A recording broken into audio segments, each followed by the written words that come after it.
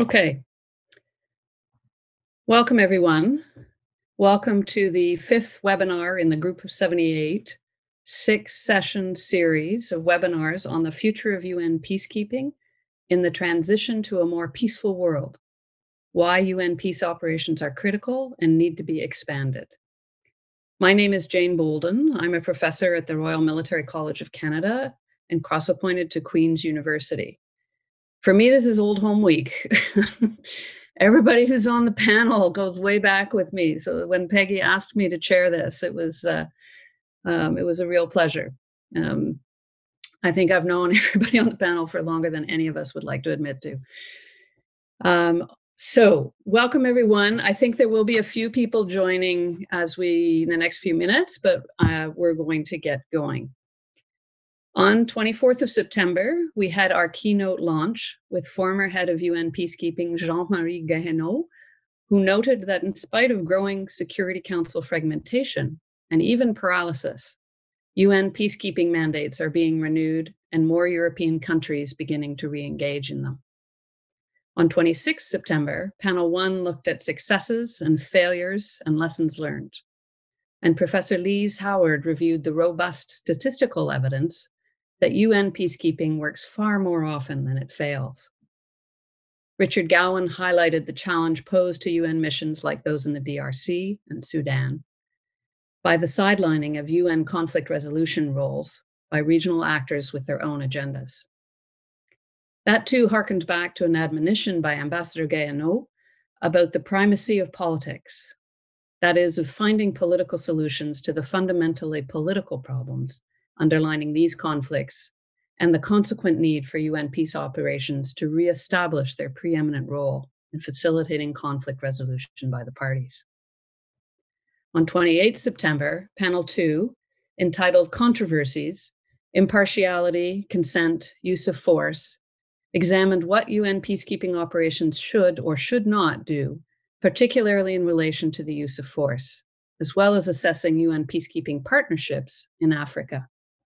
Professor Jane Boulden, that's me, focused on the tension between the core UN peacekeeping principles of consent of the parties, impartiality, and limited use of force on the one hand, and stabilization mandates requiring robust use of force on the side of the government, of the host nation, on the other. Professor Paul Williams highlighted the chaotic array of partnerships the UN is facing in Africa with hybrid UN-African Union missions and various other lesser types of support, and pressures for financial assistance. Our Panel 3 on the future of UN peace operations took place on the 3rd of October. Victoria Holt, Tori Holt, emphasized the resilience and adaptability of UN peacekeeping, but cautioned that it was not and could not be a counterinsurgency or warfighting force. She highlighted a recent study on the political practice of peacekeeping, on evidence-based strategies to enhance the vital UN role of facilitating political solutions to the conflict.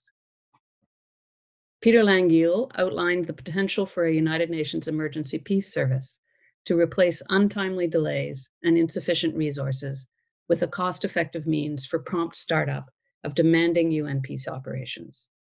He also underscored the preventive and deterrent potential of UN Emergency Peace Service operations. All of these sessions are now available for viewing on the YouTube and G78 website.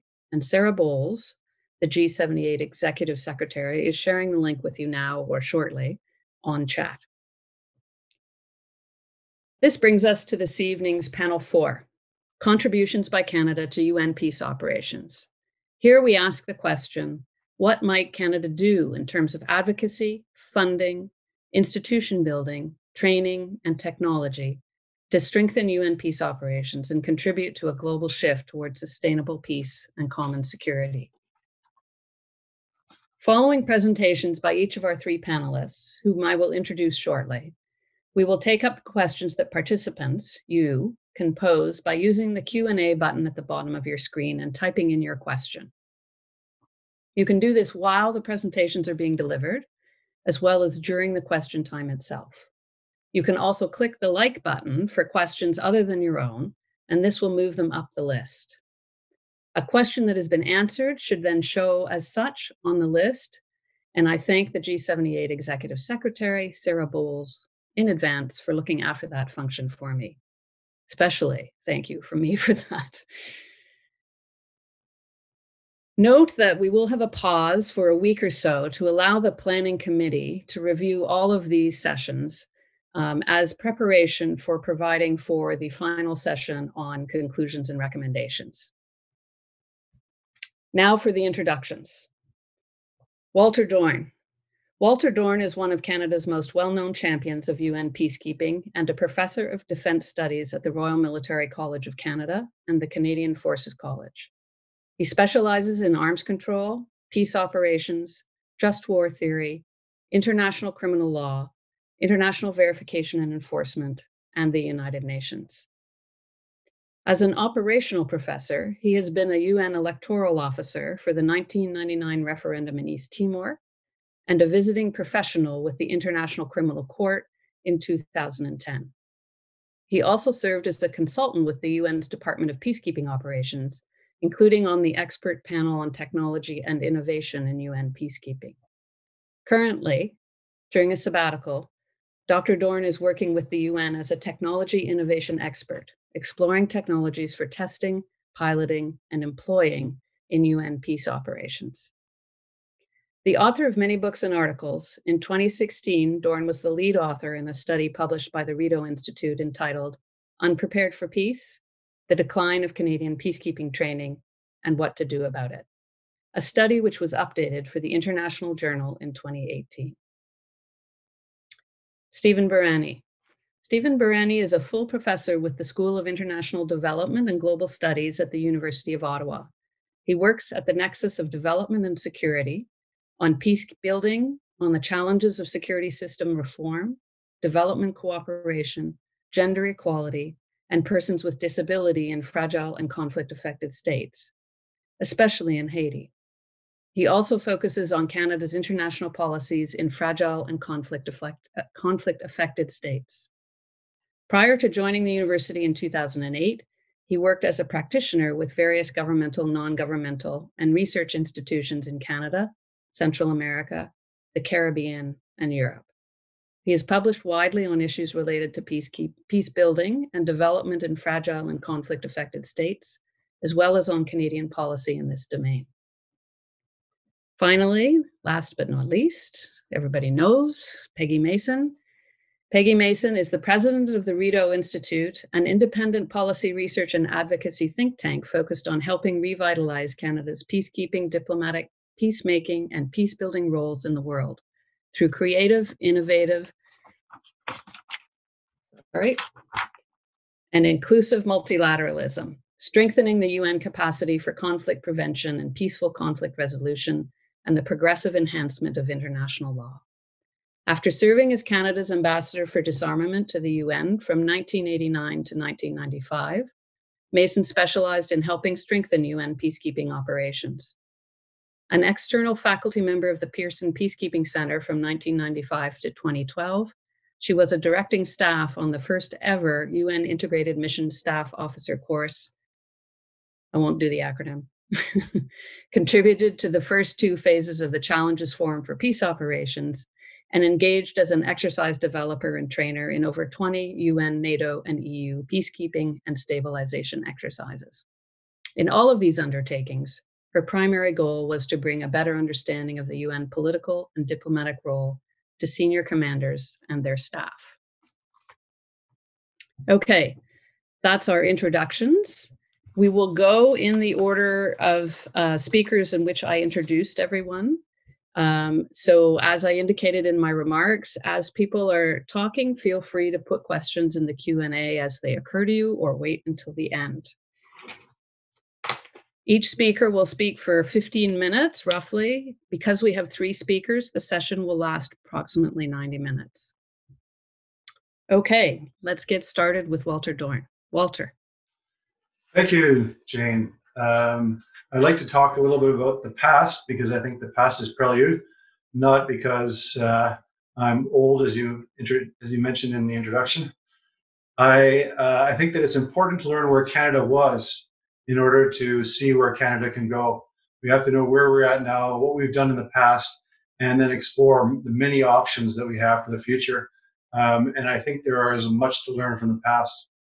Now, I'm a scientist by training, so I like numbers. I'm a number cruncher. And there may be some fatigue with number crunching these days in the age of COVID.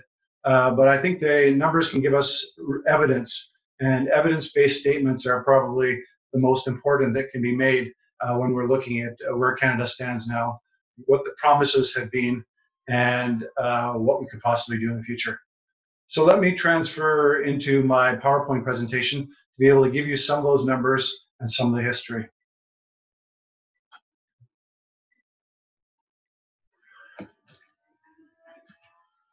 So Canada does have a very proud peacekeeping tradition.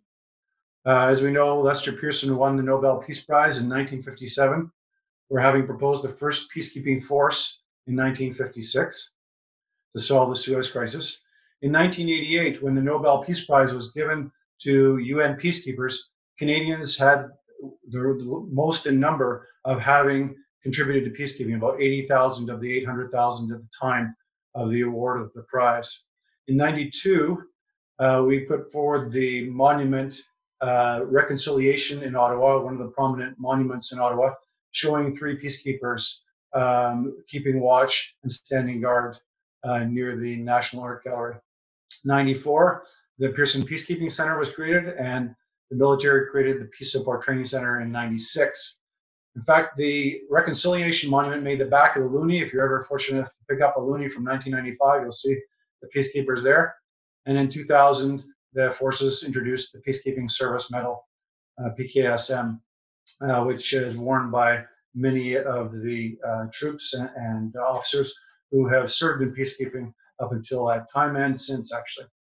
In the 2001 $10 bill, a peacekeeper woman in a blue beret made the back of the $10 bill underneath a banner that said, Au service de la paix, in the service of peace. And indeed, our tradition is exemplified by Canadians who serve in the field, including Lou Mackenzie, who authored a book called Peacekeeper, although he doesn't identify himself as a peacekeeper anymore. But he contributed in a major way to world history with his opening of Sarajevo to international aid in 1993, 1992. Romeo Dallaire, of course, served as the force commander in Rwanda, and there have been films both about him and of him, including the Shake Hands of the Devil documentary and film on his life in Rwanda and how he managed to save 20 to 30,000 people during that difficult time. Now, when I do go to my college, I walk past the monument, the list of those who had died in the service of peacekeeping. And at the time it was put up in 1999, Canada had the most number of fatalities, 115 in UN peacekeeping of any nation in the world.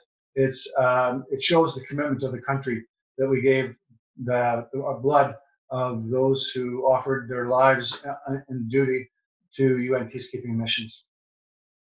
We had in the 1990s 9 commanders and chiefs of UN operations.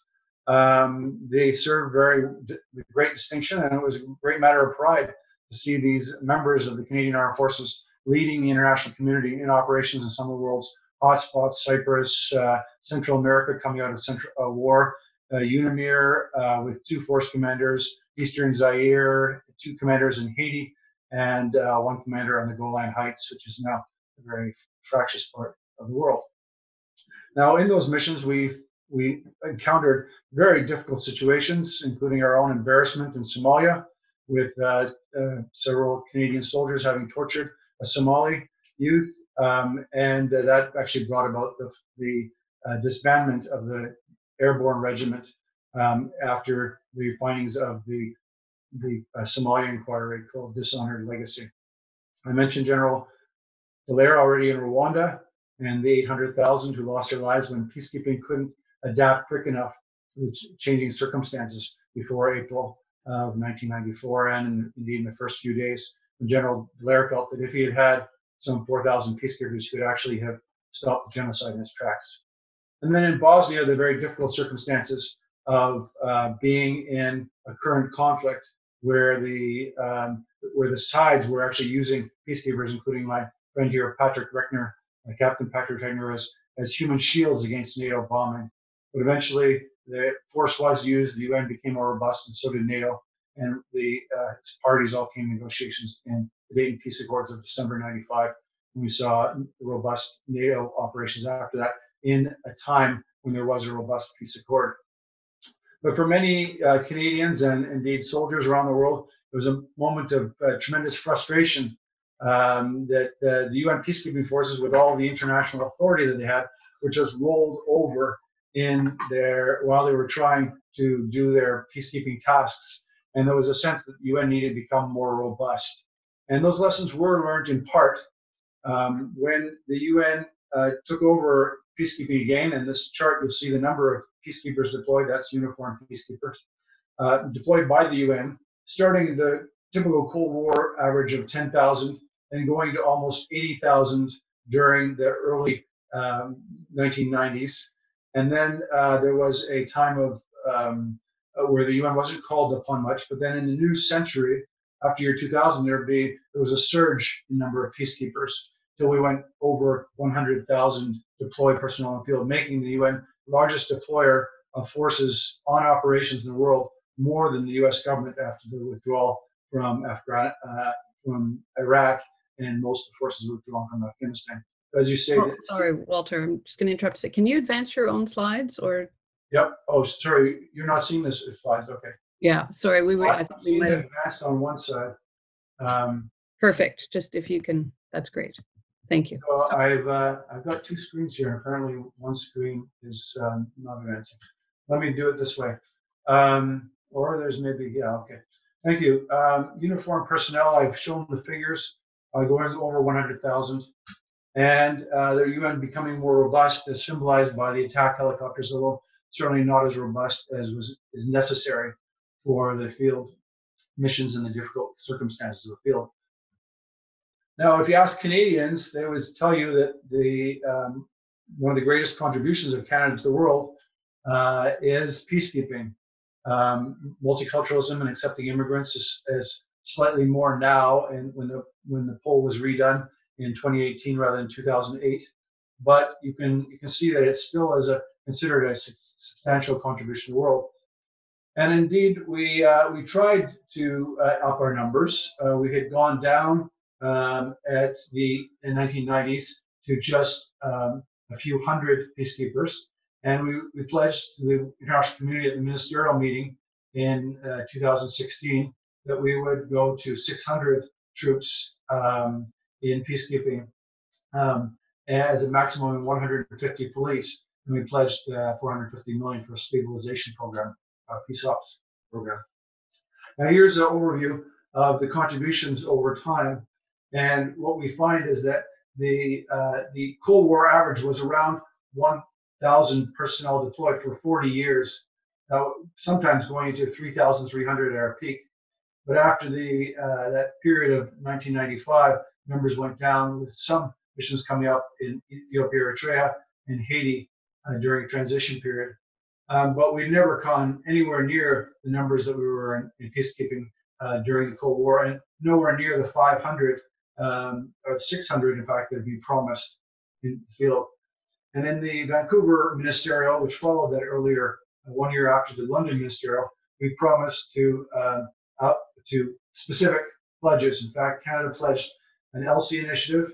The pledges advanced. On the right-hand side, you'll see up to 600 military personnel, including an aviation task force, a quick reaction force, new police missions, tactical airlift, and innovative training were all things that we championed while we hosted the world in Vancouver on the subject of peacekeeping. We did do a mission for 1 year in Mali, which was a substantial contribution, but as you can see, it's less than half of the number pledged in the Vancouver pledge. It was 250 CAF members with some very substantial equipment, including Chinook helicopters and escorts and Griffin helicopters. So if you actually look at the numbers, I show here from 2005, the Martin government was providing somewhere over 300 peacekeepers when Harper took over. With the withdrawal in the UNDOF mission, the total numbers of police and military came to somewhere between 150 to 200 during Harper government, averaging more than 100 peacekeepers during the tenure. Now, Trudeau came in saying that he would renew Canada's commitment to peacekeeping after Harper had let it fall, but in fact, the numbers are substantially less than the average number for the Harper government. So that promise has not been kept. In fact, Canada's rank from number 1 down to currently number 77 is shown by this graph, showing since the end of the Cold War, we had this precipitous decline in rank among peacekeepers. If we look today, we have 4 military in Mali, 7 police, and that's the only place where we currently have police serving under the UN flag. And in Congo, Cyprus, South Sudan, and so making a total of only 34 peacekeepers in total as of the end of August, latest figures. If we look at women, peace and security, and our initiative to try and get more women into the field, we are not doing very well on that either. Only 10 uniformed women. That a country the size of Canada contributing only 10 women is rather shameful, in my opinion, for a country that has contributed hundreds in the past. The numbers as percentage, numbers may be low, but percentages are higher in terms of the percentages deployed, from 20 to up to 57 deployed by the categories as indicated. Now, what about the ELSI initiative that Canada made such a deal for in Vancouver and subsequent New York ministerial? We did manage to raise, we put in 13 million of our own Canadian funds. We got a few allies to put in some extra funds, but less than 1 million has been spent in the 3 years since the announcement. So it's really hard to see how it's actually made an impact in the field if even the funding to train women is less than $1 million. And indeed, the funding to support the program for the administration is $250,000. So at this point, not a big track record. If we look in New York, in the UN Secretariat, we don't find a single Canadian military officer on secondment to the UN deployed in the Office of Military Affairs. We have a gratis officer, but no one in OMA. In the Security Council, of course, we lost our bid the second time in a row, in part because of our low contribution and low profile in peacekeeping despite the government pledges. Now, the General Assembly is the one area where there is some good news, with Canada chairing the Peacebuilding Commission this year and Ambassador Ray taking over in August of this year. And in funding, Canada is the 7th or 8th largest contributor to funding. We pay our dues in full, on time, and without conditions, unlike our neighbors in the South. So all of that past, what does it tell us about the future? Well, we can do a lot. We can provide so many more uniformed personnel. We've done it in the past, and we can do it again in the future. There's no reason why we can't meet that 600 military and 150 police for the UN's missions. We can provide excellent equipment because the UN has been failing to equip its peacekeepers with what's required, given that the majority of peacekeepers are from the developing world. I spent a lot of time advising the UN on specific technologies that could be deployed, like infrared, night vision, satellite, and different types of monitors, and non-lethal weapons. There's many ideas. We were pioneering during the Cold War in making peacekeeping work, giving new ideas for doctrine and policies, but just seeing so many other countries overtake us. We could provide experts. I myself was deployed to the UN during a previous sabbatical, and I'm currently deployed. Compliments of peace ops in Ottawa, but it was almost a sad commentary on Canada's contribution when the foreign minister, Chrystia Freeland, met with the Undersecretary General for Peacekeeping, and the Undersecretary General could thank Canada for providing me when there wasn't more important things to say on a list of Canada's provision to the UN Secretariat. So I wish that Canada would provide dozens of experts and really helping the UN. Funds, it is doing pretty well on extra budgetary funding, about $12 million, but the UN needs far more, and certainly call for political leadership. During the Trump administration, we needed to be real champions of peacekeeping, and we weren't there for the UN, and that's probably why we didn't get the Security Council seat. So, keep our promises and build back better. Now that we're looking at building back during the COVID era and afterwards, well, let's do better in peacekeeping. Let's actually make Canada a greater contributor, a better contributor than we were during the Cold War. This world needs peacekeeping and it needs Canada, and we should not be missing in action. Peacekeeping is a continuing adventure, and there's so many things we could be doing in so many different ways. And I'm going to leave it to my very competent colleagues to be exploring these many ways that we can help make peace in the world. And I'll leave it at that. Thank you very much. Great. Thank you, Walter. Now turning to Stephen Baranyi, who's going to pick up from there. And over to you, Stephen. Thank you very much, Jane and Walter. And Sarah, would you be kind enough to share my slides, please?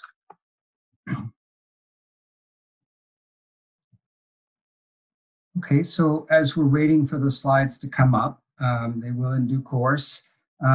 Here's a preview. I'm not going to talk much about peacekeeping. You might wonder why, given that the focus of this conference, the series of webinars is on peace building, why I'm actually going to focus, the conference is on peacekeeping. Let's get it straight. Why am I going to focus on peace building? So, Sarah, could you, is there any way that you could move this into just seeing the slide and not, yeah, and then moving to the next slide, please? Okay. Great. So is there any way to just see the slide you're showing? So just press F5, actually. Or just the little icon at the bottom of the screen to the right, the one with the monitor, that should do the trick. Anyways, why am I focusing on peace building instead of peacekeeping? Simply put, and as Mr. Guéhenno and others noted over the past week, though UN peace operations have become much more multi-dimensional since the 1990s, as you'll see in the next slide, the UN and others recognize that peace operations alone obviously cannot consolidate peace.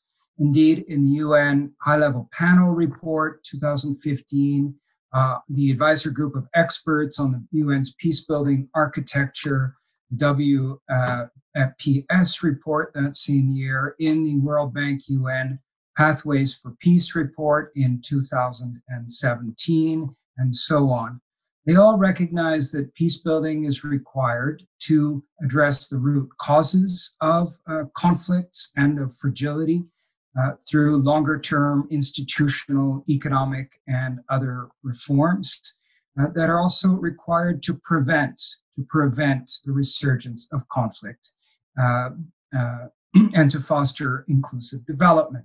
So what Mr. Guéhenno and others and these reports have is what's become, in a sense, an article of faith, particularly since 2015, is that international interventions in these very difficult areas, not only peacekeeping, but in the broader domain of peace building, must be politically astute and politically inclusive too. Otherwise, they're likely to fail, and it's on the basis of those ideas, that conception of positive peace and Galtung-sense, that I will roll out some arguments about Canada's changing approach. Next slide, please. So is there any way we can not have the notes showing in the next slide? That would be great, because those are mine. Anyways, so be it. We'll let it all hang out. So as most of you know, in 2015, and as Walter mentioned, in fact, in the campaign and then in the mandate letters following the Liberals' victory in October 2015, the government promised to realign Canada's approach on the UN and on multilateralism more broadly, including by deploying more peacekeepers in sub-Saharan Africa. And it also promised to put the peace part back into whole of government approaches in fragile and conflict-affected states and societies.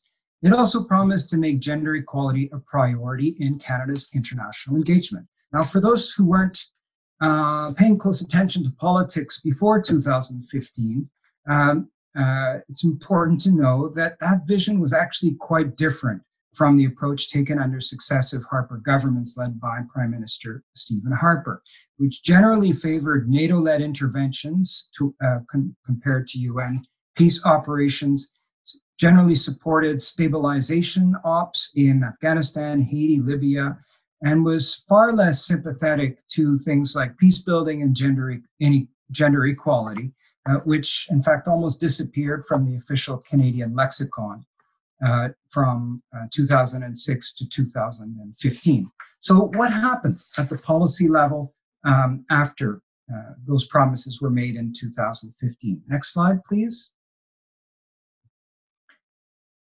So as Walter mentioned in passing, in 2016, so in the first year of office, the Liberals actually changed START, which was the Stabilization and Reconstruction Task Force, into the Peace Ops, the Peace and Stabilization Operation Program. So this is about imaging, it's about packaging, but it's important for them, and I think we should try to take it seriously and place the peace right at the forefront of their approach, if you will, symbolically.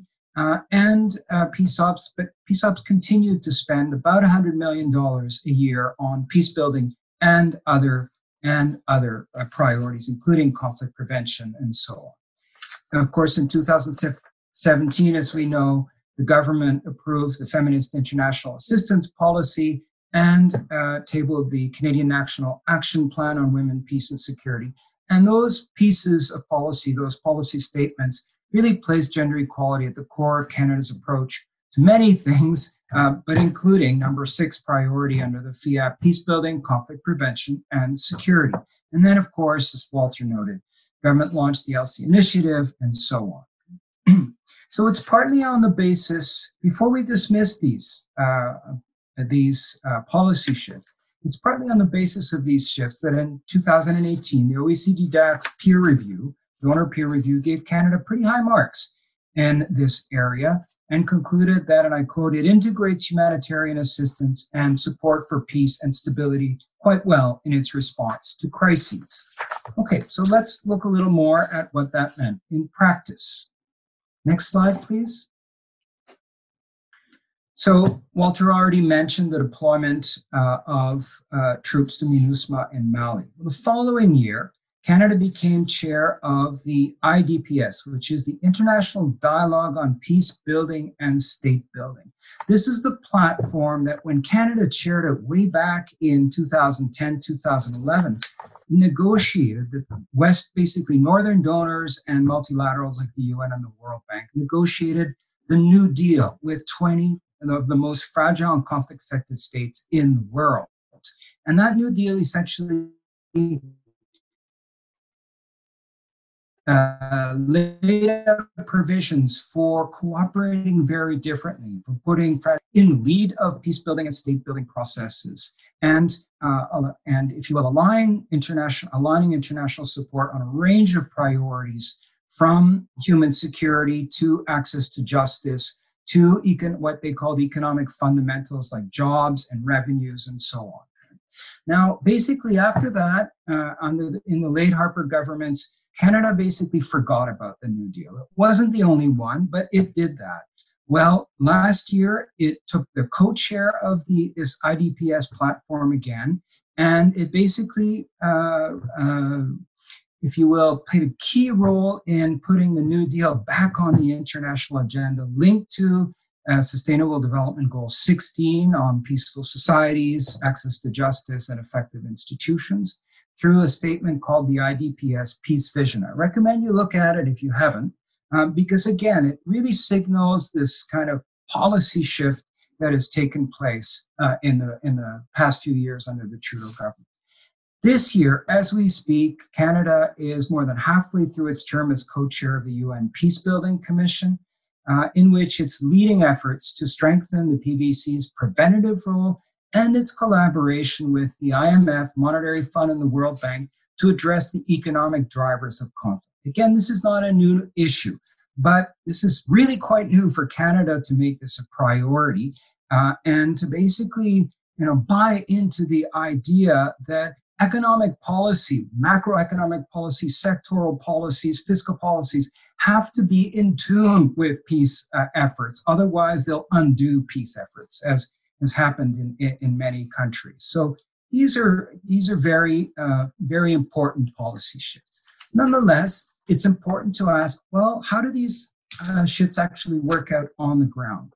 My basic argument in the last part of my presentation is that Canada, not alone, but Canada, among other international players in this area, is having enormous difficulty translating its policy shifts into better outcomes in fragile and conflict-affected states that are priorities for us, partly because of the political contradictions, and I use that word advisedly, of our engagement in those contexts. Let me illustrate that argument with 3 examples of countries that are very important to Canada. They're among Canada's priorities, and they've also been hosted or are currently hosting a major or a much smaller UN peace mission or verification mission. So the 3 examples are Colombia, Mali, and Haiti. Next slide, please. Now in Mali, and my apologies to Mali experts, I'm going to really give a very simplified version of very complex situations. We can unpack these in the Q's and A's.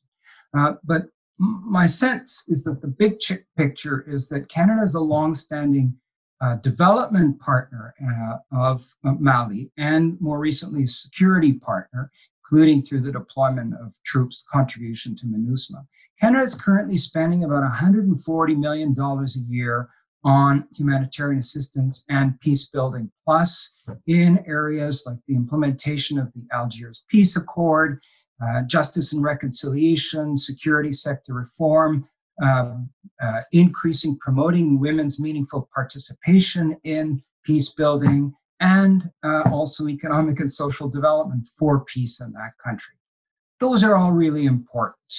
But despite those contributions by the UN and many other partners in this area, and despite important advances like the elections in 2013 and the Algiers Peace Accord itself, Mali has been unable to significantly reduce conflict dynamics in the north. It experienced another coup just last month, and women's peace roles have become marginal, or have remained quite marginal despite our important support. So many factors, obviously, and again, I'm simplifying, but many factors converge to explain this gap between what Canada and other international partners are investing and what is actually the outcomes, what are actually the outcomes in Mali. And I follow a Malian political analyst called Mberga Mashi, who's published a lot on donor government, donor state relations in Mali. She argues that Canada, the UN, and Western partners end up supporting political, military, and economic elites in Mali who are, at best, fundamentally ambivalent about the more far-reaching provisions of the Algiers Peace Accord, and it's not a radical accord. Take a look at it if you're interested. And more fundamentally, they're ambivalent at best about anything resembling a transformative approach to peace building and development.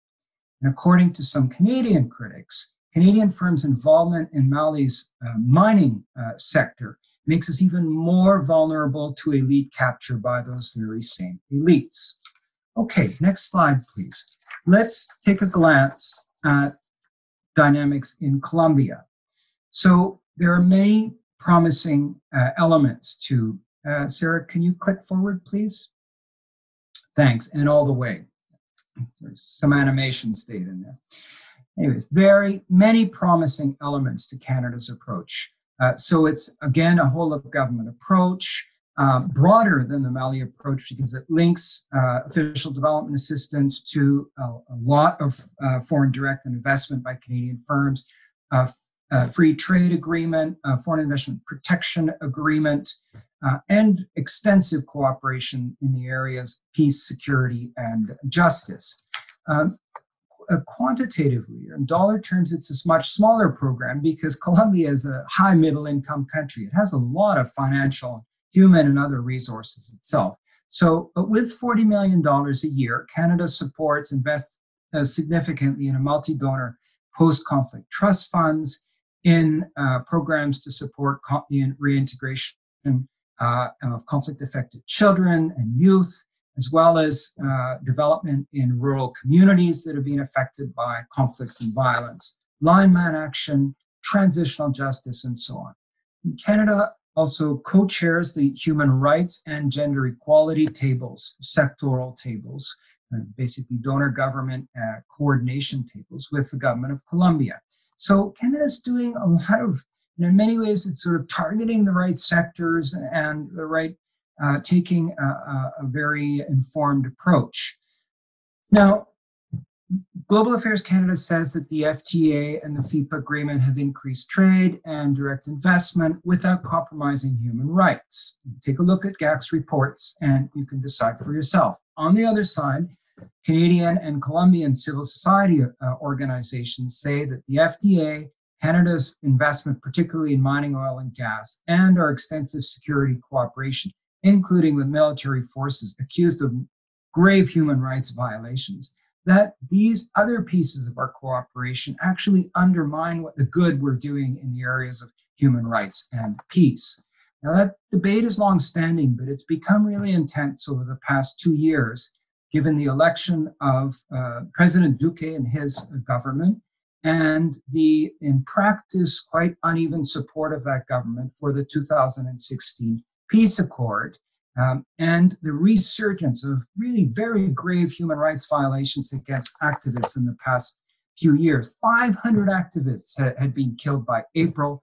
70 activists have been killed, according to even the government's figure in the past 6 months. So this is very serious. Now, here too, critics, admit that there's many actors and factors at play here.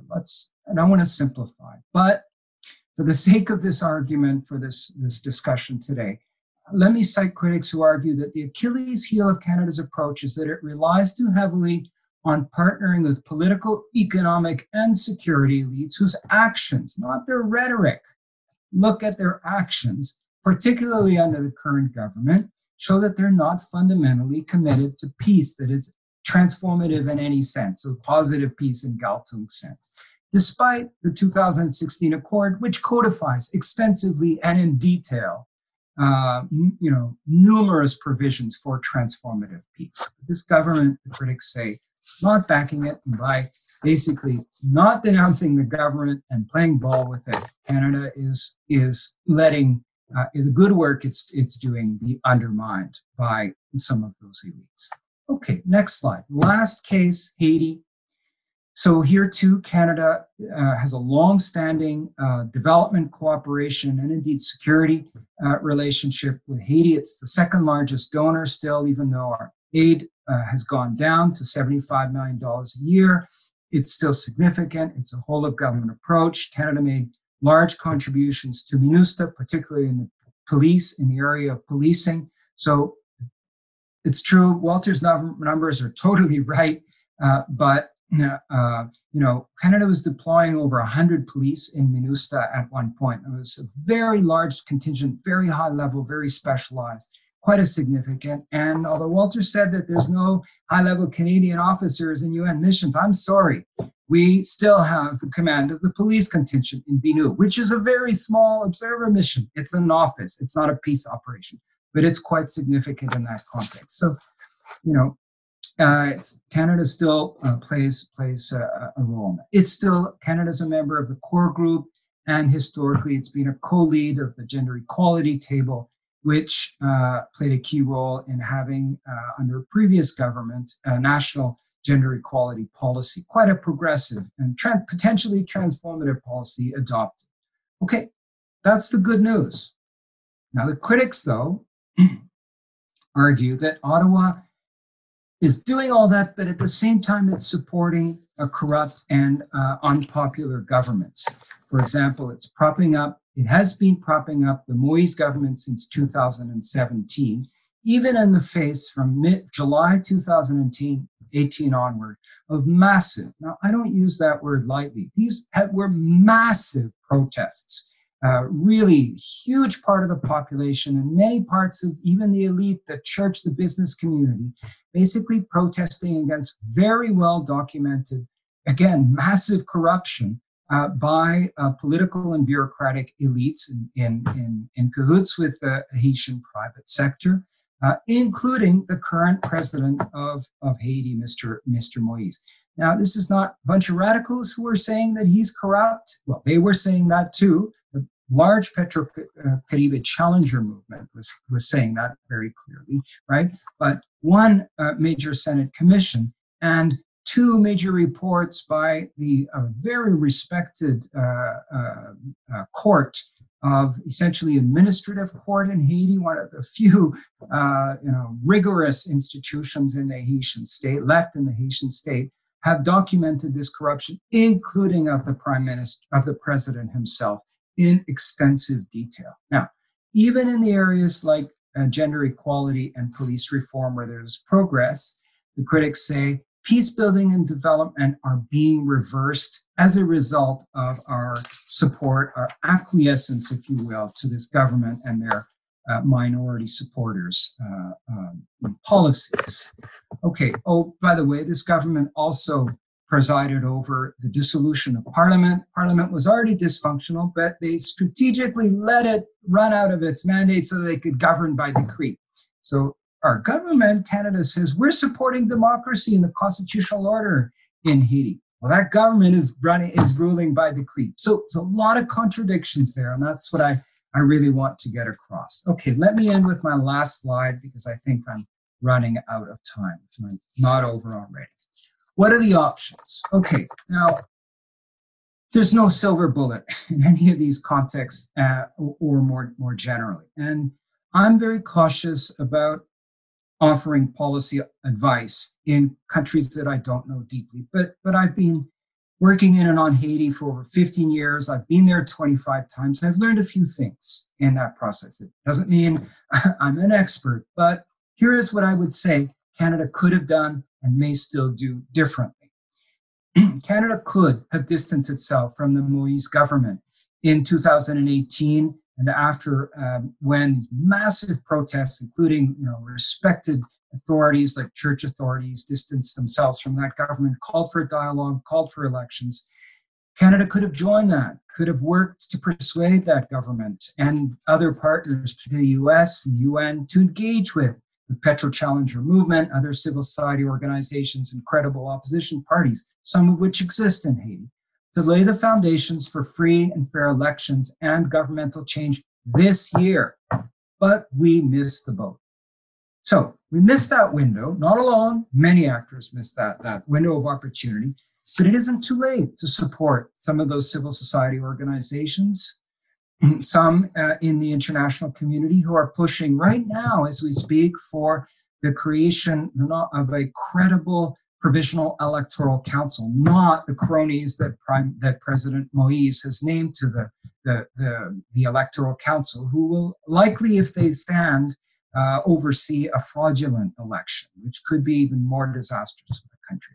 So if Canada actually pushed for the creation, Canada and its partners, Canada alone can't do much, but with other members of the core group, it could support Haitian organizations that are lobbying actively, serious, in a very professional way for the formation of a credible electoral council, which could lead to fair elections next year in 2021, and maybe a more legitimate government by 2022. That's too late for many people, but that's probably the best possible electoral calendar and outcome that we can hope for.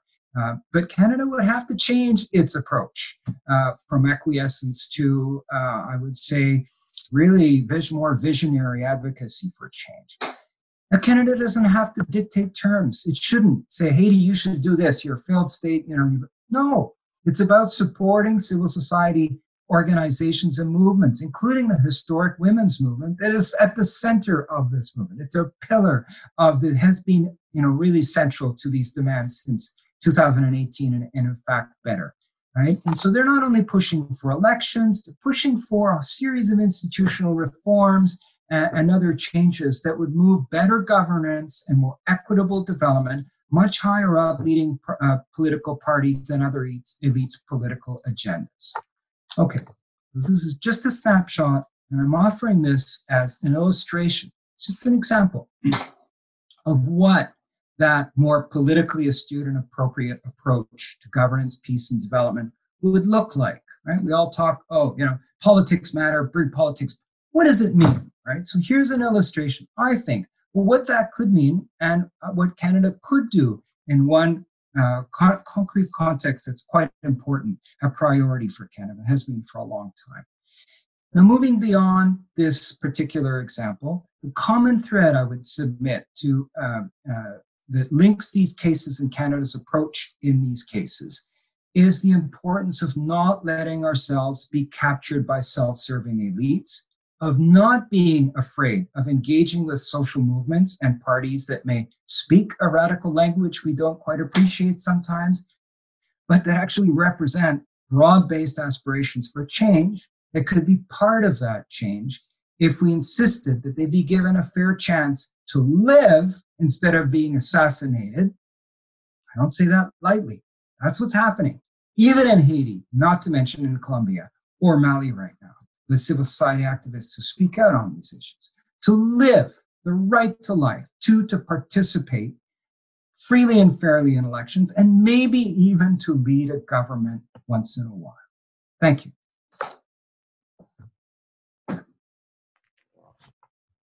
Great. Thank you, Stephen.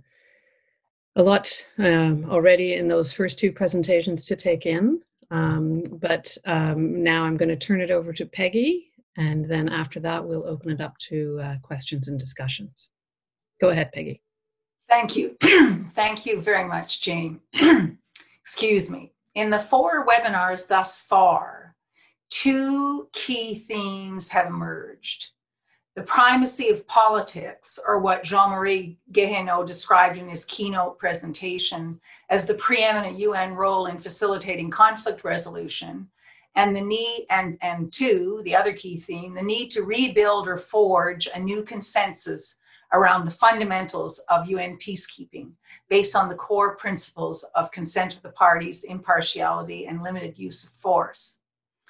Turning first to the primacy of politics, the 2015 High-Level Independent Panel on Peace Operations, known as HIPPO, for those of you wondering what that acronym meant, since it has been referenced a few times in our discussions to date. That report defines politics in this phrase to mean, in its most basic form, the search for negotiated solutions. As for the primacy of that activity, HIPPO goes on to say, the main effort of any peace operation must be to focus international attention, leverage, and resources on supporting national actors to restore peace, address underlying conflict drivers, and meet the legitimate interests of the wider population, not just a small elite. Certainly something that Stephen Baranyi has spoken a great deal about, the importance of that. Before going any further, let me underscore the words facilitating conflict resolution and supporting national actors in the 2 definitions I have just noted. It bears emphasizing and repeating that the primary responsibility for conflict resolution is on the parties themselves, and it is the role of the international community, including Canada, to facilitate them doing so in as coherent and mutually reinforcing manner as possible. Let me again refer back to our keynote speaker and recall his discussion of the 3 circles involved in finding a comprehensive solution. The national level with the parties themselves, but reaching all the way down to the grassroots. The regional actors who may be directly involved or supporting one or the other of the parties, and the global actors, the big powers, who again may be directly or indirectly involved. Hence the need for a process specifically designed to address these various types of actors and for dedicated diplomatic expertise to support it. Tori Holt added to this discussion in her remarks in panel 3 on Saturday, 3 October, where she referenced a very recent Stimson Center study, which our moderator, Jane Boulden, also referenced, entitled The Political Practice of Peacekeeping. Quoting from that study, political primacy means placing the political solution at the center of the work of a peace operation and articulating how all other mission activities would contribute to that solution. In explaining this concept to NATO military commanders at a 2014 seminar where I was speaking on the value added of UN peacekeeping and less than subtly demonstrating its superiority for building the peace as compared to military-led missions with no such political role, I used the terminology that the center of gravity of a UN peace operation is the peace process, which means in turn that the military and police, the security elements, while vital, are supporting elements in an overarching political effort.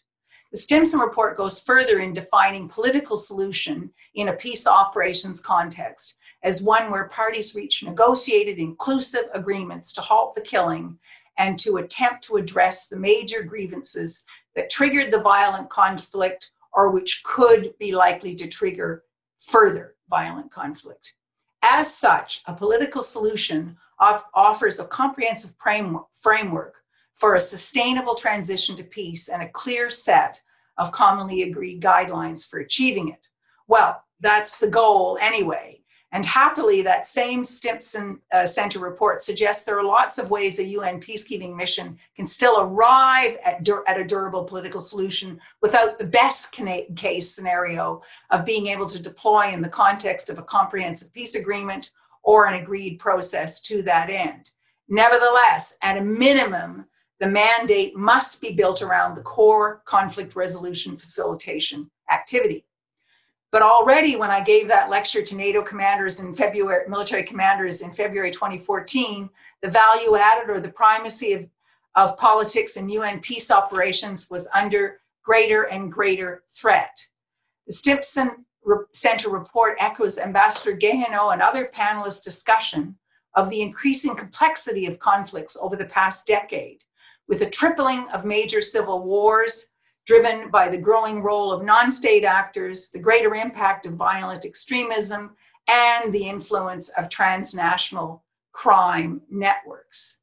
This has led to UN peacekeepers increasingly being deployed not only in the absence of a viable peace process, but in the midst of ongoing large-scale conflict, substantially increasing the risk to peacekeepers and civilians alike, and resulting in some cases, as previous speakers have mentioned in previous panels, in the protection of civilians and even the security of the mission itself becoming the highest mission priority, not the resolution of the conflict. I wish to turn now briefly to the other key theme that has emerged from our webinars, the need to begin to rebuild or to forge a new consensus around the fundamentals of UN peacekeeping based on the core principles of consent of the parties, impartiality, and limited use of force. All three principles are under a direct assault from so-called stabilization mandates from the UN Security Council, which call on the peacekeeping missions to support the government, including by military means, in reestablishing state authority. Jane Boulden talked about the threat to impartiality posed by such mandates from the perception of the opposing parties and indeed the population as well. While Tori Hunt in panel 3 reminded us that impartiality is not neutrality and use of force in defense of the mandate might require taking sides, I would argue that a mandate that puts impartiality at such grave risk is not a sustainable course. And this is particularly true when the government being supported in this way is itself guilty of human rights violations against its own citizens or other blatant instances of poor governance. Add to that dilemma what Ambassador Guéhenno has called in another context the polluting of peace operations by counterterrorism operations, where the UN peacekeeping mission, as in the case of Mali, is deployed at the same time as two separate counterinsurgency missions, one led by France, the other by a group of neighboring countries, in respect of which the UN mission is called upon to coordinate and support those efforts.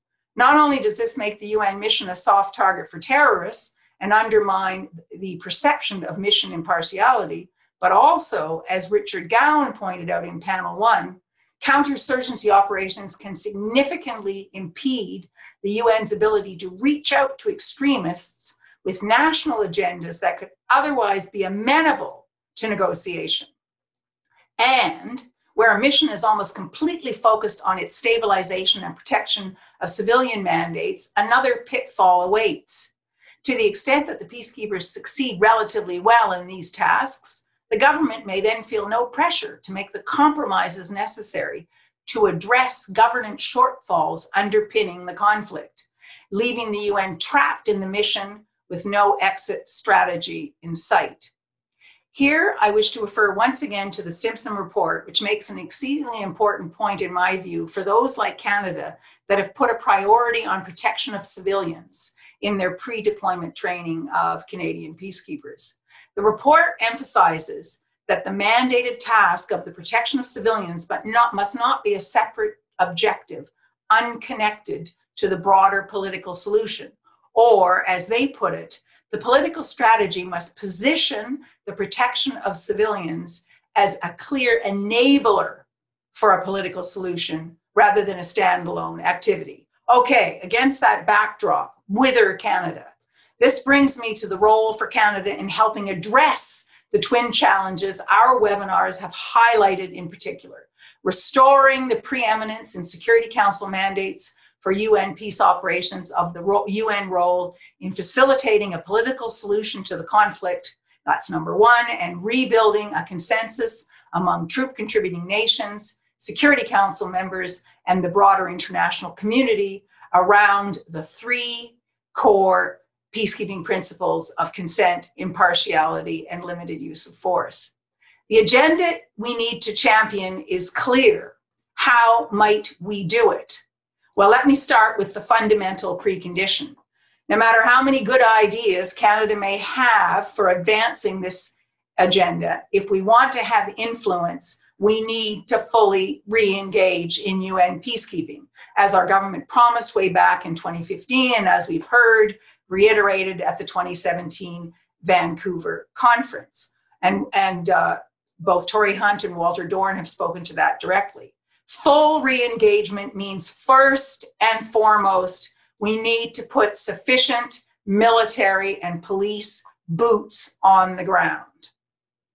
We've made some important promises in specific areas that Walter has mentioned and Stephen, including not least the Women, Peace and Security agenda and the development of doctrine in relation to child soldiers. But these are not a substitute for getting our military and police contributions up to par.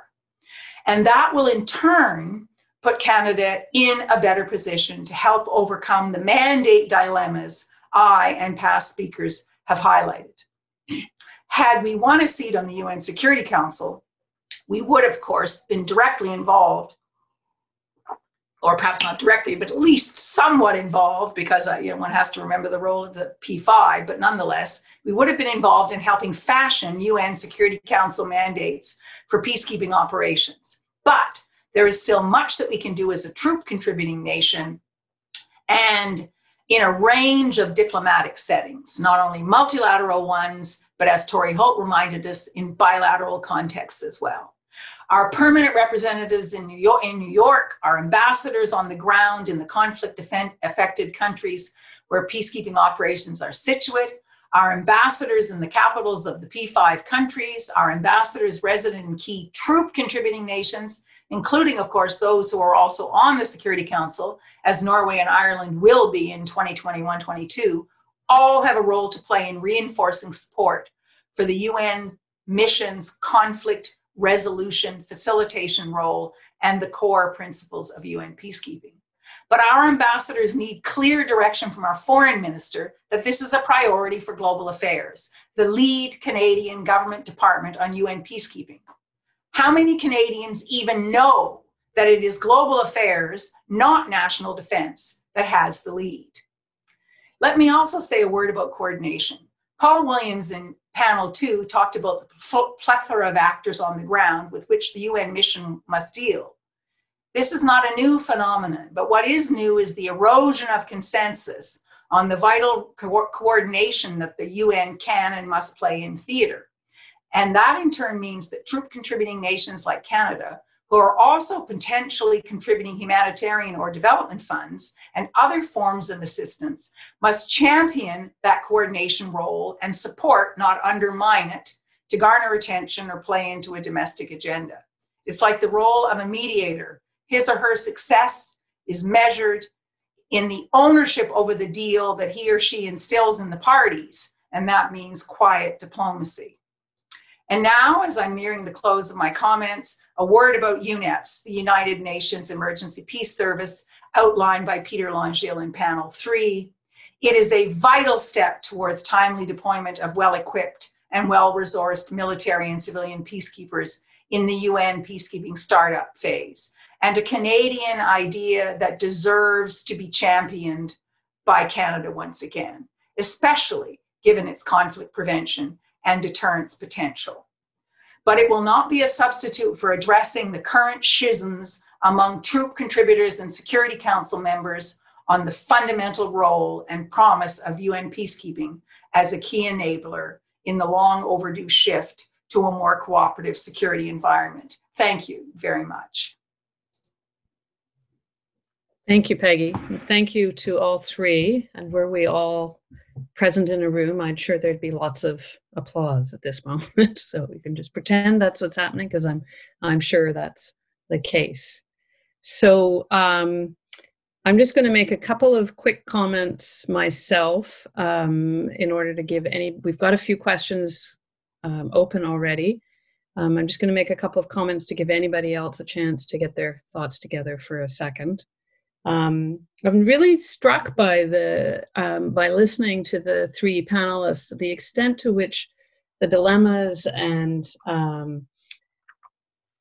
contradictions and issues that we can identify with policy around peacekeeping and the peace agenda broadly at the international level get mirrored at the domestic level. Peacekeeping can be a political football, both internationally and domestically. And all three, I think, reminded us that the peacekeeping aspect of the equation is really only one piece, and I think everybody really emphasized this, of the broader conflict resolution and peace agenda. In various ways, all of the panelists addressed that. If we, one of the things that I would pull out of what everybody said is that there's a real risk, again, both domestically and internationally, both levels here, at focusing on peacekeeping as, or even a phase in peace operations as the end point. And we do tend to have that fixate. I mean, I'm using we broadly. We do tend to fall into that trap. And finally, everybody had a plea for Canada to do more. And on that, I would say, even though we've been tracking peacekeeping, and Walter's slide really demonstrated the dip in peacekeeping contributions and the not expected rise, I would say that it's not just about peacekeeping, that under the Harper years, we really pulled back from the UN and as a whole. And peacekeeping was only one part of that. And that's what really has to be, I think everybody was saying it in different ways, but that's one thing that has to really come back, is a broad commitment, not just on peacekeeping, but to the UN as the central player in the pursuit of international peace and security. So I'm going to stop being on a soapbox there, but you guys got me going. Okay, so let's open it up to questions. I know there was also one sent by email. So there's what I'd say, we have 17. Can we go over a bit, Peggy? Yeah, I think we can. Yes. Okay, let's say we have roughly 20, 25 minutes left, depending on how it goes. I think that Peter had a specific point, Peter Langille had a specific point for Walter. I don't know whether you saw that, Walter, and you might want to pick that up. And then I thought somebody has put in a question for Peggy, but I would be interested in Walter's response too on the question about the Canada's contribution to peacekeeping and the size and capacity of Canada's diplomatic mission in the same host country. I don't know whether I'm putting you on the spot there, Walter, but I thought that was kind of you as well. So I'm going to start with Walter to respond to those points, and then there's a couple of questions there for Stephen, and we'll go next to Stephen, and then come to Peggy. And I'm trying to pull questions together, and I'm relying on Sarah to clear the slate as we do that. Yep, Peggy, do you want to? I just wanted to indicate that I would like to get in on Robin Collins' question about stabilization. Okay, so would I actually. Feel free to go ahead, Peggy. I'll follow up on that too. Okay. No, Walter, you go first. So we're not following the order of the questions then, okay. Okay, so on Robin Collins and stabilization, I view stabilization as being a superficial form of peacekeeping. If you're just there to stabilize a situation, you don't deal with the root causes, you don't deal with the tensions in society. You might stabilize a country or a region under a dictator and then say, okay, check mark, it's stabilized. There's no more mass killings going on, but there might be political repression and lots of other factors. Whereas peace operations deal with deeper, it's the positive piece as well as the negative piece, that is the absence of actual fighting.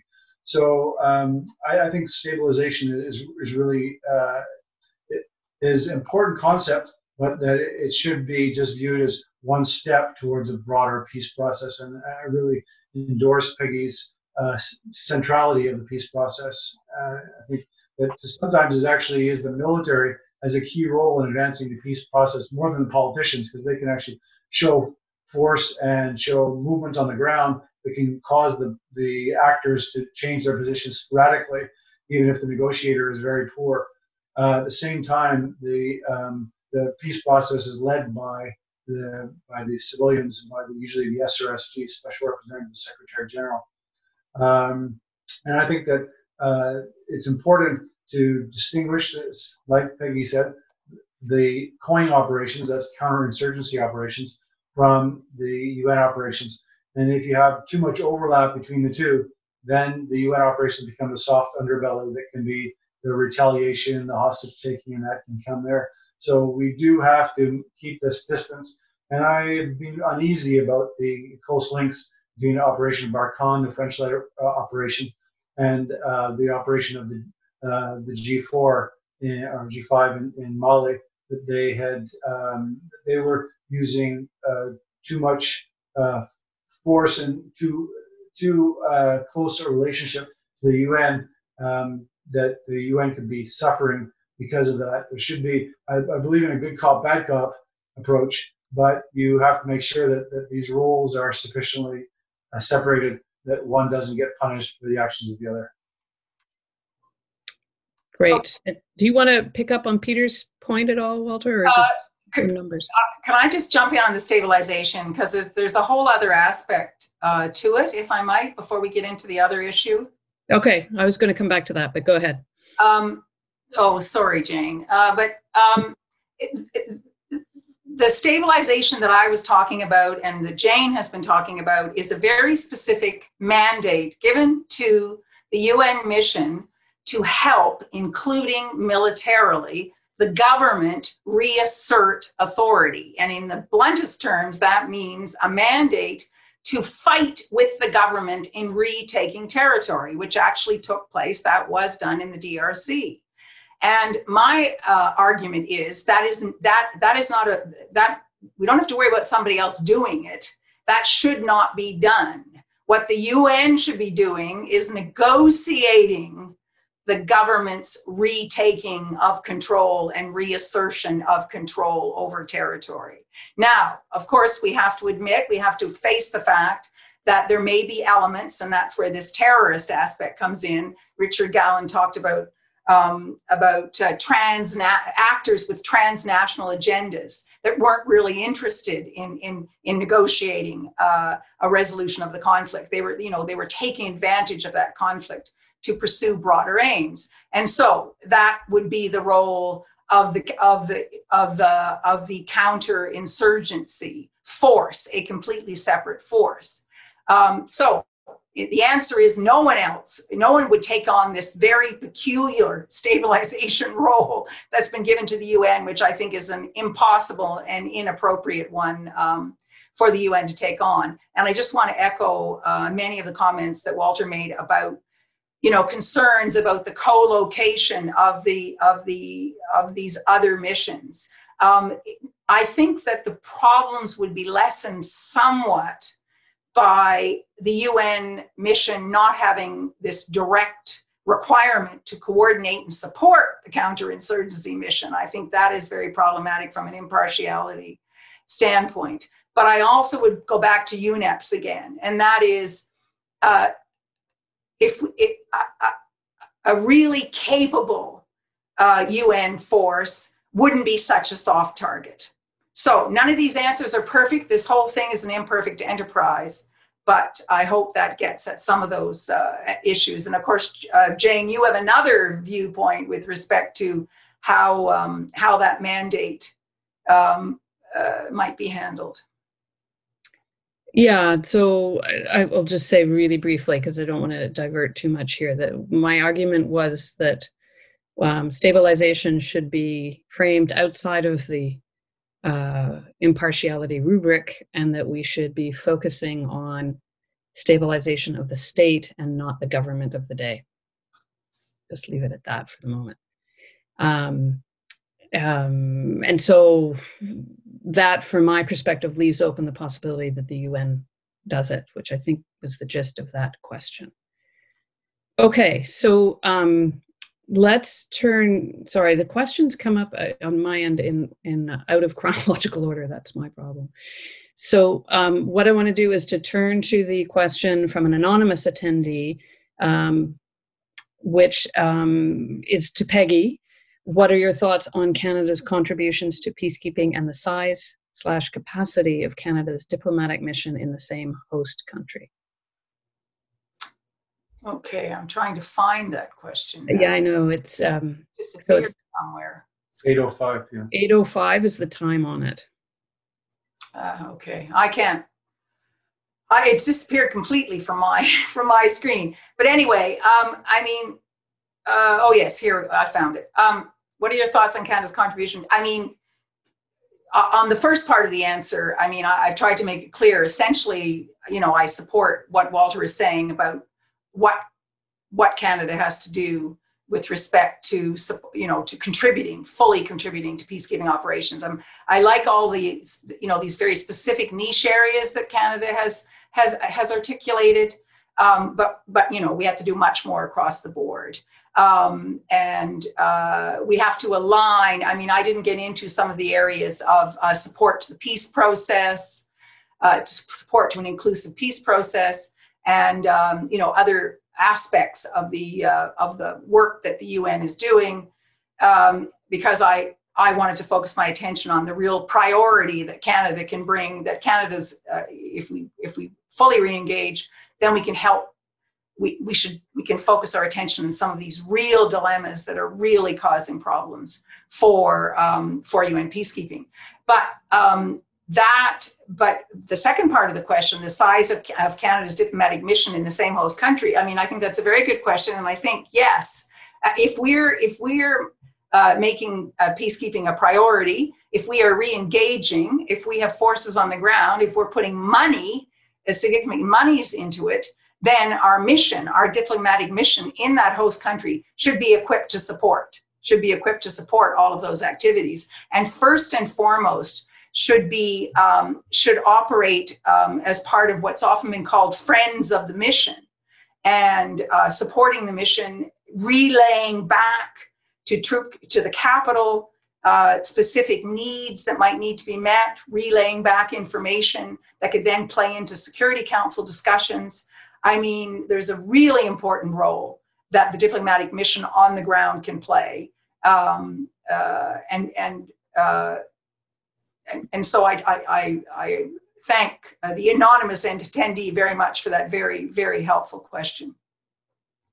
Okay, great. So thank you. And I'm going to turn to Stephen now and ask him, there's two questions in a row there, Stephen. I don't know whether they show up in the same way at your end, one anonymous and one from Roy Culpepper. And you're muted. So the reminder, and thank you for the question. So let me start with Roy's and then broaden that out to whole of government approaches. So like Roy and several other people commented in the chat, it's encouraging that the Canadian government is, in addition to its work on trying to re-engage with peace operations, as limited as that re-engagement has been, and other pieces,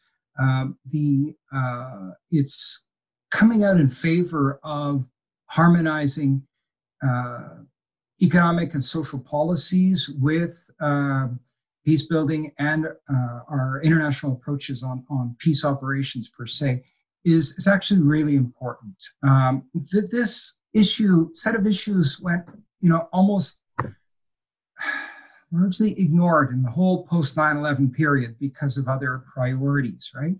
But, in the late 1990s, a lot of progress had been made on this. Following Alvaro de Soto, who was Undersecretary General and the mediator of the Salvadoran peace agreements, and then who threw up his hand when he saw that while he was helping the government and the guerrillas negotiate peace agreements and major reforms and investments under those peace agreements, the same conservative government of El Salvador was negotiating with the IMF and the World Bank on a orthodox structural adjustment program that was completely market oriented and basically aimed to strip back the state's role in the economy, including its capacity to raise revenues and to invest those revenues then in rural development, in resettling refugees and internally displaced persons and ex-combatants, in reforming the police and so on. So in the late 1990s, there was a lot of steps towards trying to actually make that harmonization work. And neighboring Guatemala, where the peace accords reflected that attempt, and even the IMF and the World Bank and the Inter-American Development Bank signed on to that approach, right? But it basically 9/11 and a lot of other events in the early 2000s really threw that off, I would say, and put other priorities on international agendas. Then the New Deal, one of the reasons why the New Deal is important, signed in 2011, is it brought those things back. It said, look, yeah, of course, reforming a police force is important. And of course, a peace operation is important. And of course, access to justice is important. But so are economic fundamentals. Without massive, boost in employment, particularly for youth who, are coming out of insurgent groups and so on, or who might go into them, without a boost in government revenues and its capacity to invest strategically in rural development, in health and education, and so on, in justice for all, we're going to be back at square one, and the UN's going to be reinvited because the conflict is going to come back, as has happened in places like South Sudan, right? So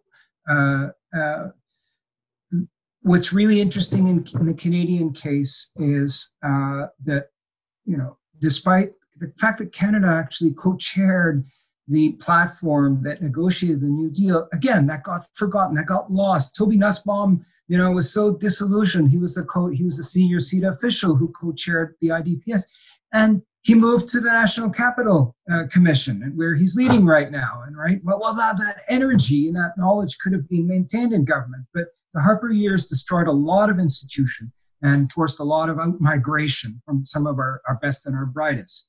But okay, so in 2019, better late than never, 8 years later, this Canadian government, let's be clear, recognized this as an issue. Now, how far is it willing to go? And this is to the central part of Roy's question, which was, wouldn't real policy harmonization for peace, for conflict resolution, to feed the political solution and its implementation, as Peggy reminded. Wouldn't that require moving beyond neoliberal policies, right? My answer is it would require that not just at the policy level, but at the level of practice. And I'm not sure that even the current Canadian government, despite its well-meaning statements about equity and inclusion and growth for everyone and so on, really gets that. You know, just like there's a dilemma and there are tensions between classical UN principles and stabilization missions, not to mention counterinsurgency and counterterrorism. There's real tensions, if not contradictions, between market-oriented approaches and protecting Canada's foreign investments in oil and gas and mining in Colombia and in Mali and so on, versus redistributive measures. The redistributive measures, which would have to begin with increased taxation revenues, foreign companies, including Canadian companies, paying their fair share, right? So that these governments have the revenues needed to actually invest them in building peace and implementing, the different dimensions of a political solution, even when it's been codified as it has in Colombia in the 2016 peace accords, right? So I don't think either Canada or the World Bank in its latest strategy on fragility and conflict and violence, the rhetoric is great, just like in the UN pathways. The rhetoric is great, it's brilliant, but that's not what they're doing when push comes to shove. That's not really what they're funding and pushing for in Haiti, Colombia, and Mali, and so on. It's my impression. There's a lot more research that needs to be done on that. So let me just end on whole of government. So last pitch. Again, as I tried to illustrate in my examples from Colombia, Haiti, Mali, Canada is taking a whole of government approach in these places and in Afghanistan. But it doesn't mean that the balance of emphasis is right for a primacy of politics approach. That's the point, right? It may be right to try to crush the Taliban. It may be right to try to keep President Moïse in power, but it's not right from the point of view of trying to nurture a sustainable political solution to conflicts and other forms of violence and so on, right? So again, I think that whole of government, like comprehensive approaches and institutions and so on, sometimes does us a disservice by masking the kind of really tough decisions that we need to take as a foreign investor and a foreign government in order to really walk the talk or help governments and other stakeholders and social movements in these countries actually, build the kind of peace that they aspire to. Not sure we're there yet. I think we need a much bigger push in order to get there. Great, thank you, Stephen. And I know Walter had his hand up, so I think he's going to follow up on that. And we have two comments from Peter Langille. I know that Peggy's going to respond at least to one of them. But Walter, if you wanted to take any aspects of those as well before we turn. You asked me to deal with that. And then the last question we have is from Earl Turcott, and we'll turn to that after that point. I can do that too. So Peter is really good on following Canadian history and peacekeeping, and he's correct that we had over 5,000 troops rotating in 1993. However, the peak of any month, the number of troops that we had in any month was in July of 93, and that's where you get the 3,300 from.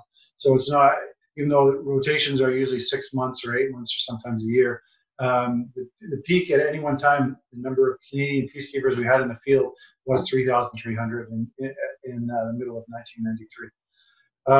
So that's just the way you're doing counting, which is important to clarify.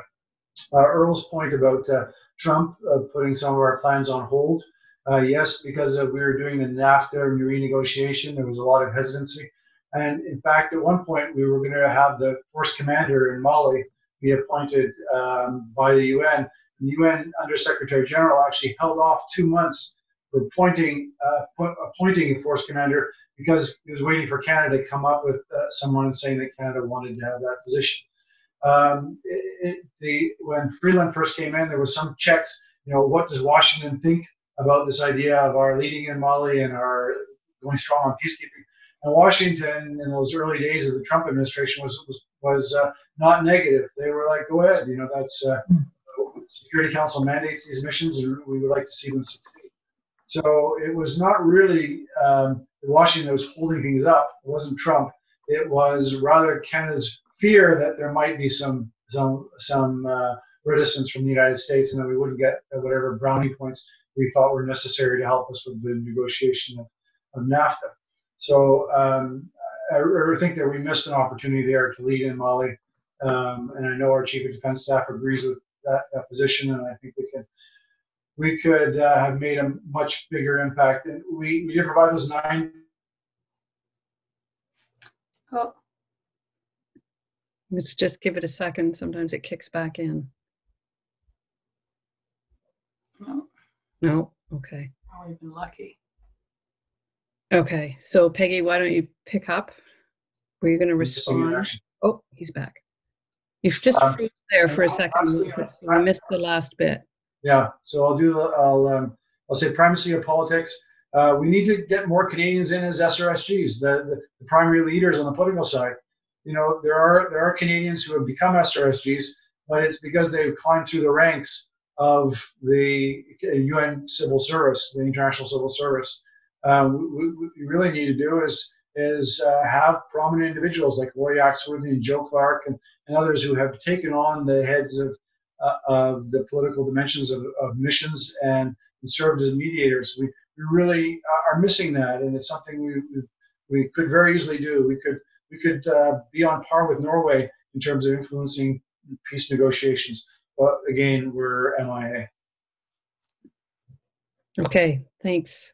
I totally agree with that last point. Peggy, over to you. Okay, thank you very much. I mean, I guess my wrinkle on the point about the SRSGs would be the same as the other comments I've made, that I think we'll have a far better chance of putting people forward for all these positions if we put our money where our mouth is in terms of support for peace operations. And you know, we can have a long debate about what the reasons were for Canada. And Walter and I have had the debate about just how committed the Chief of Defense Staff really was. I don't buy the fact that if our Chief of Defense Staff wanted it to happen, that he couldn't equip our Minister of Defense with the tools to make the arguments at Cabinet. But I think there was a problem, and everybody's talked about it. There was a real problem with the foreign minister being she was really a Canada-US trade minister. And so she wasn't clearly making this a priority at the Cabinet table, and possibly was doing what Walter was suggesting, that in fact she was urging caution because, you know, the priority had to be Canada-US trade. But that leads to the other question, and I'm so glad that Peter Longiel asked it, because it's a point I should have made. He said, wouldn't it help with generally with respect to UNEPs, but also more generally with respect to Canada's role in peacekeeping, for having the UN peace operations as a clear defense priority rather than as an ancillary task? And I made that pitch back in 2014 when I was asked to go into the Lion's Den and speak to the Canadian Defense Association Institute annual conference. They were horrified at the thought that this would become a defense priority. But then when the government made their promises, we garnered some hope that would happen. So I think that, yes, that would be a logical step, along with global affairs taking up its rightful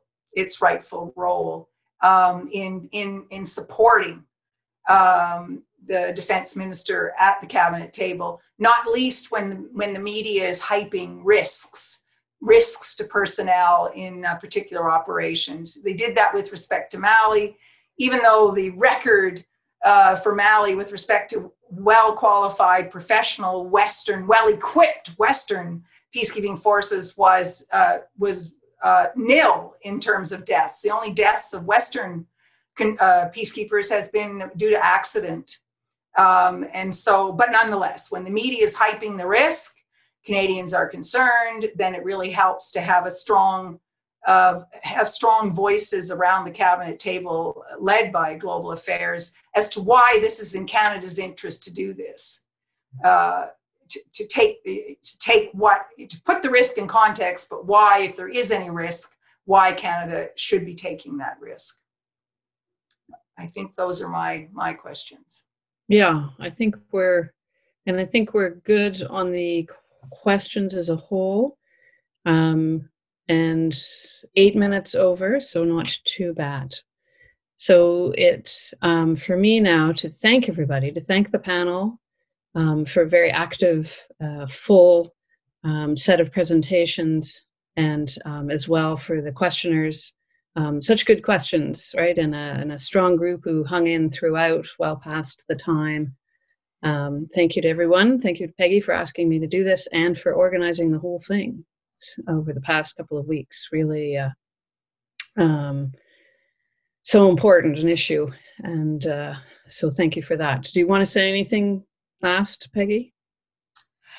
I guess just to remind again, as you did at the beginning, that we're going to have a bit of a pause. We've got Thanksgiving weekend coming up, and we want to really look and review and reflect to the planning committee on all that we've heard. And in that regard, I really would urge people, send in your comments. I mean, you've shown from your questions the interest that you have. So please send in your comments to us, because now we're going to be preparing for that final panel on conclusions and recommendations. The date, it's still to be determined. Keep watching the Group of 78 webpage and other ways that we will notify you once that's been determined.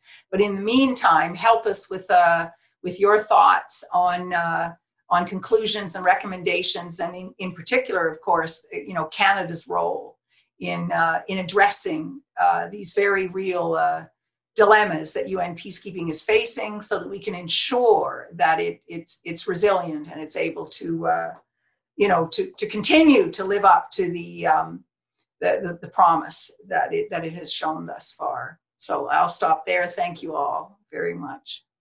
Okay, thanks again. And a final reminder, you can rewatch everything if you need to in order to get more ideas and suggestions. Okay, thank you, everybody. Thank you, Sarah, for all your help this evening. And good luck with the conclusions. Bye for now.